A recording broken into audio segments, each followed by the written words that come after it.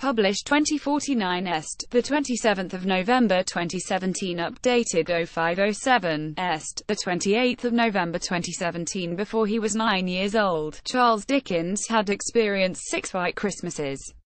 So it's no surprise that the man credited with inventing some of the festive period's best-loved traditions, most famously in A Christmas Carol, did so against a backdrop of snowy landscapes, frosted window panes and frozen lakes.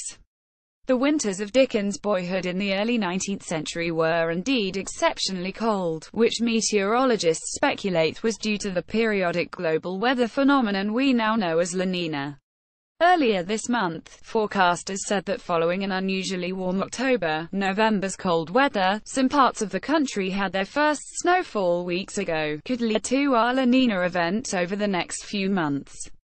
Sheep in the snow along the Newby Head Pass in Gearstones this morning after a night of snowfall in the Yorkshire Dales. As a result, bookies are reporting an avalanche of bets on a white Christmas. Now, there would appear to be further evidence of the La Niña influence, with some areas of Britain facing up to 4 inches of snow and temperatures as low as 8°C this week as a precursor of a month-long cold snap.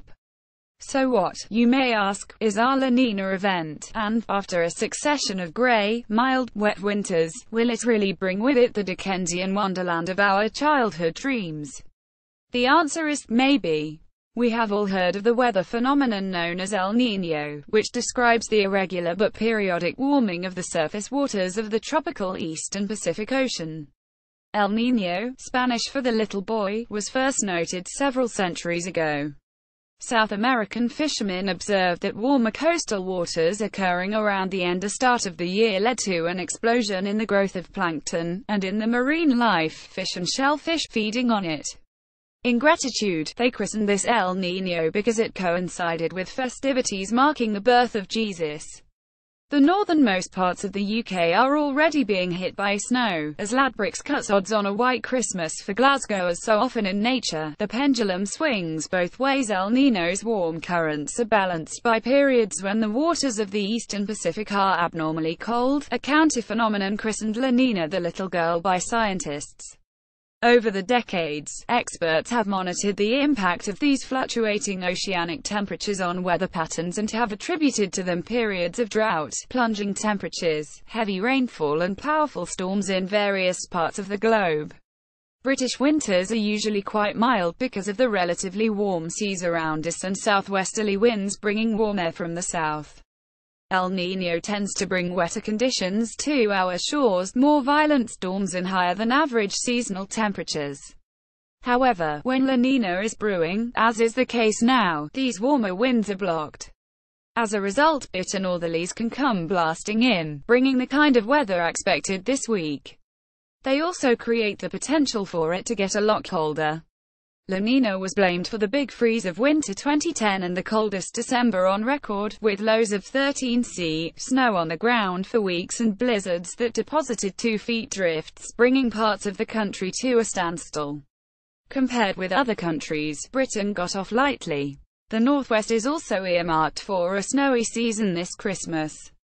As Manchester could follow the lead of Cumbria, there was disastrous flooding in Australia, with an inland tsunami that forced hundreds of thousands of people living in Brisbane on the east coast to leave their homes. La Niña had pushed tropical rain that normally falls in the Pacific eastwards over Australia. Meanwhile, storms wreaked havoc in the American Midwest. An unprecedented 875 tornadoes had already torn across the country before a monster twister in Missouri killed 116 people, making it the deadliest tornado since records began in 1950. American weather experts blamed La Niña for pushing the jet, a river of cool air high in the atmosphere, northwards out of its customary seasonal position. This pulled warm, humid air up from the ground in the Midwest, enabling huge thunderstorms to form. The shifted jet made it unseasonably warm in the northern U.S. and Alaska, accelerating the melting of glaciers, while southern American states baked in unusually hot and dry conditions. Elsewhere, there were killer droughts in Peru and Ecuador, and parts of the Horn of Africa experienced their driest periods in 60 years, with 10 million people needing food aid. La Niña is not just about the weather but also its unexpected consequences. The flu can originate in pugs, as well as poultry and birds, rapidly mutating into the form that affects humans most worryingly. It is feared that low winter temperatures may result in the development of a particularly powerful strain of flu virus, or worse, a flu pandemic, that could wreak havoc among the elderly and those of all ages with existing health problems. The flu virus originates in animals, poultry, pigs and birds, for example, and can rapidly mutate into a form that infects humans. A change in weather patterns may force migrating birds to alter their routes, flying over land rather than open water. If they rest near populated areas, the birds may come into contact with livestock that harbor their own flu viruses. The mingling of wild and farm animal flu viruses increases the chances of the microbes swapping parts of their DNA, a process called recombination, to create lethal new flu strains that could infect millions of us worldwide.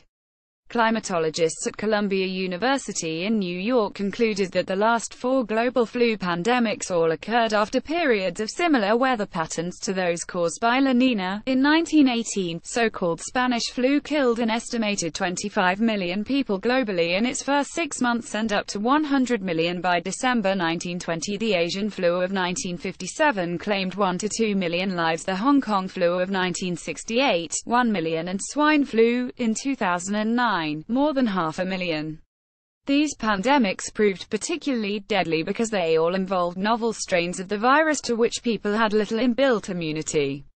Scientists also fear that the warmer, wetter conditions La Niña causes in parts of the world such as southern Africa, Southeast Asia and northern South America will encourage mosquitoes to thrive, and, along with them, lethal infections such as Zika and the West Nile virus.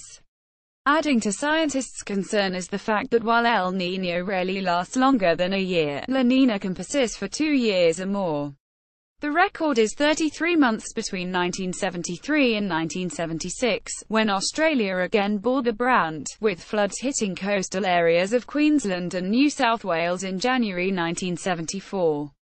That year remains the wettest in Australian records.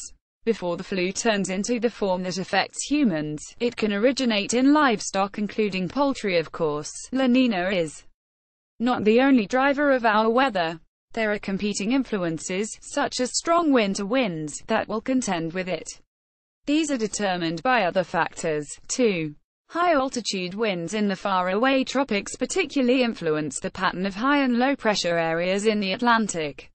In turn, these can bring us mild but stormy weather in winter, rather than icy cold snaps.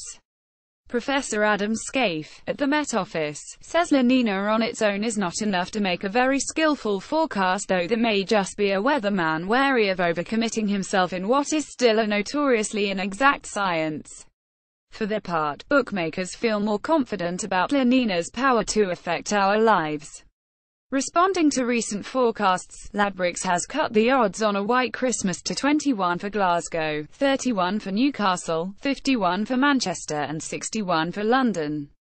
In the meantime, all we can do is turn up the central heating, pull on a thicker jumper and wait to see whether the ice girl cometh.